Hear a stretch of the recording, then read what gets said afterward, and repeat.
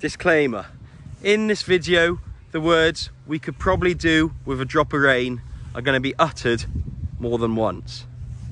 The grass, to be fair, is absolutely flying. Cannot complain about that. So I've just moved this lot onto this fresh paddock. Now this grass has only been rested for about a month, and as you can see, in that time it has done a hell of a lot of growing. I normally like to rest fields for 40 to 50 days, but I haven't needed to really. So they're just coming back around this field a bit sooner than they would have. But that means other fields on the farm have been left alone for longer, so are going to be getting rested for more like 50 to 60 days.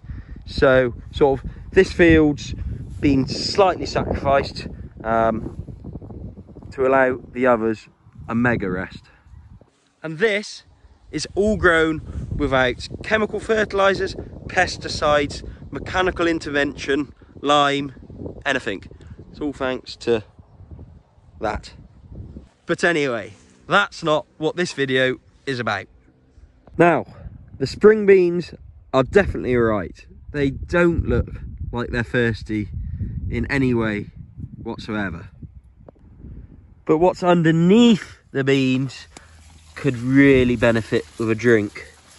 So this is the micro clover and trefoil that we broadcast into the beans a couple of weeks ago, and it's coming, but oh, look at that crack. It needs a drink seriously badly.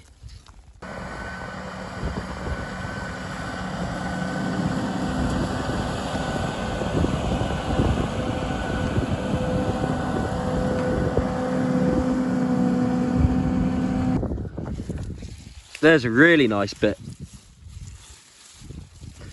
So hopefully come harvest, I don't know, end of August, start of September, when we get these beans off, that clover will be spread all over the field and we'll have a catch crop immediately growing, and then I'm hoping we'll get away without spraying glyphosate onto this field and just direct drilling the following wheat into the clover. Sunlight is definitely helping the clover get away more. If you look down this tram line, it's almost green with clover. In terms of the actual beans, they're just flowering now, and they're working very hard, fixing a lot of nitrogen, as you can see by the nodules. And there's a really strong hum of bumblebees busy at work on these hedges and on these beans. Really nice to hear.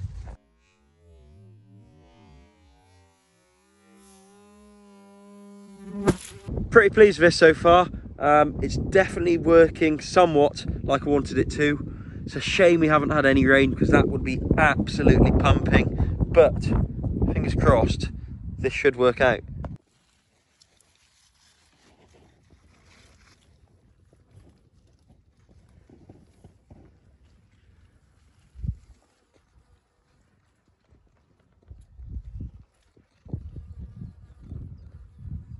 Now this is the summer grazing cover crop I planted a couple of weeks ago, and since I left the field with the drill, I don't think we've even had a millimetre of rain.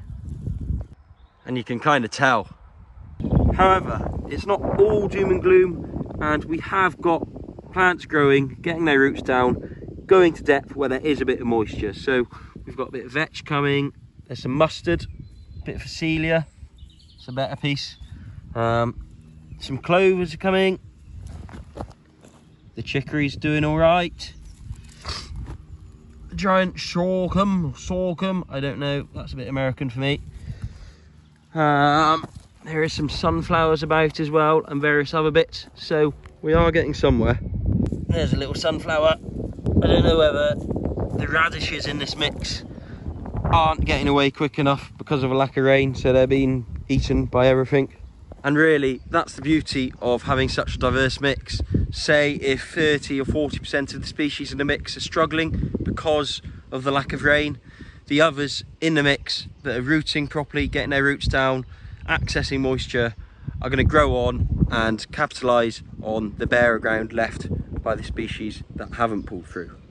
Now if you scratch an inch or two down, there is, well, a bit of moisture, and as you can see, our cover crop is working, reaching down to try and access that bit of moisture deeper in. But anyway, it's not that drastic yet. It is growing, but if it had a drop of rain, this field would just explode into life. Anyway, it'll come, albeit a bit slower than I would have liked, but it will still provide us loads of grazing when it comes, for some weaned lambs or something a bit later on in the summer. The next reason I'm pleading for rain from the rain gods is I need to get winter birdseed established.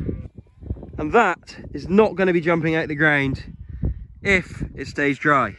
Now, I have just found something very interesting in here, and it does just demonstrate the beauty of drilling on the green into sort of a living cover crop, or my grazing system where I'm trampling a lot of the grass down.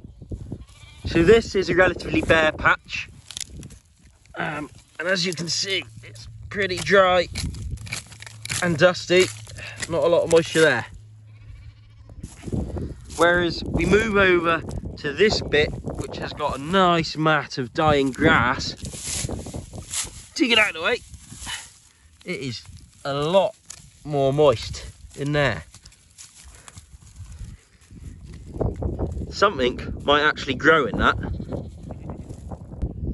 And that little slug there is a great indicator that that is remaining moist under the mat of grass. The issue is they're going to eat my birdseed. Now, I don't quite know what to do, whether to try and direct drill this with the rapid. The birdseed will probably get away a bit slower, and I might not have great seed to soil contact, or disc it up and then drill it so that the birdseed gets a quick start and gets growing away. So I've decided to disc it in the end. I think trying to direct drill it with the rapid would not work. I don't think the rapid would even get the discs in the ground as it's that dry. Something like a John Deere 750A might do it, but I'm not going to get a contractor in to do an acre of birdseed.